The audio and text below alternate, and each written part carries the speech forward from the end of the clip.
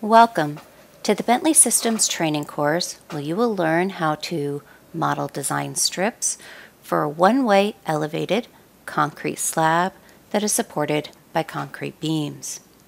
At this point in our workflow, we're ready to model the design spans in the longitude direction. As a reminder, the longitude direction for this system is parallel to the concrete beams. Now in RAM Concept, you can model your design spans either manually using the tool in the layer specific toolbar, or you can ask the program to generate them.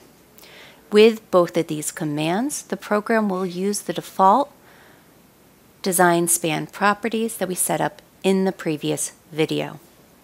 Let's go ahead and use the generate option. So in your standard toolbar, you can click on the Generate Spans icon. We're going to be generating our spans in the longitude direction, which is parallel to the global y-axis. Once we're done, let's go ahead and click OK.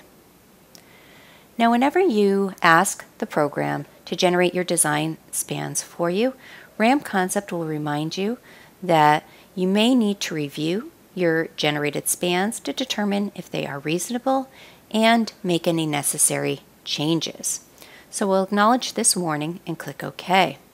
Now if you do find you need to make any manual changes, you can delete any of your design strips and go with a more manual approach. And you can also use any of these tools that are available on each layer to either move, stretch, or rotate any of the objects on that particular layer. Now at this point in our workflow, we're ready to generate our design strips. Now in RAM Concept, to generate your strips from spans that have already been modeled, you're going to go to your standard toolbar and click on your Generate Strips icon.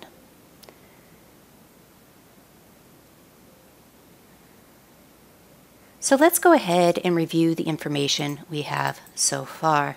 In the longitude direction, we've modeled our design spans for our concrete T-beam system. Here we can see the darker hatched areas represent the column strip, while the lighter hatched areas represent the middle strip option. Now if you would like to review your perspective plans for your design strips, you will need to perform a preliminary calculation first.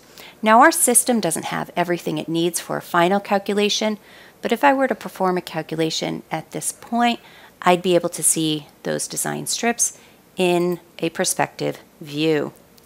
So let's go ahead and run a preliminary calculation for this system and review the perspective plan. To review your design strip perspective, we'll go to the Layers menu bar item, go to Design Strip, and we're going to select the longitude cross-section perspective. Now from this plan, you should be able to see all of your design strips that were created.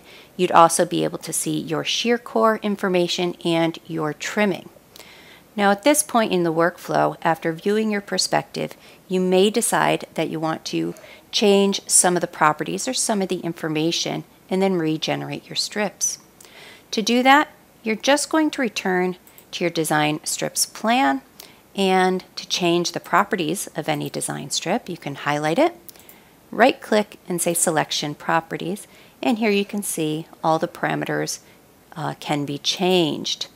If you do change anything, of course you're going to want to regenerate your strips and then re-perform your preliminary calculation and review your results.